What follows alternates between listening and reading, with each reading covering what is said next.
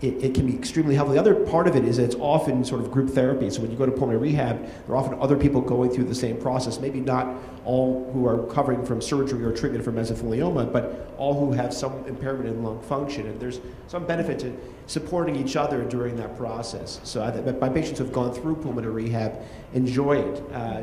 Part of it is gets them out of the house, doing something and being active and being part of a community. Maybe giving a little bit of a control back to a patient.